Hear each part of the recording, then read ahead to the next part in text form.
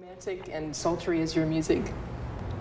Well, I got a bit of a strange notion of, romance, and I think you can't really describe romance. What is romantic? Because as soon as you do, then you demystify it, and it's no longer magical and romantic.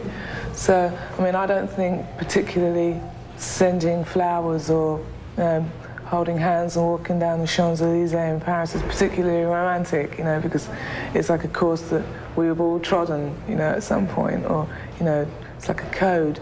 I can't say what I think is romantic, but there's romance in me.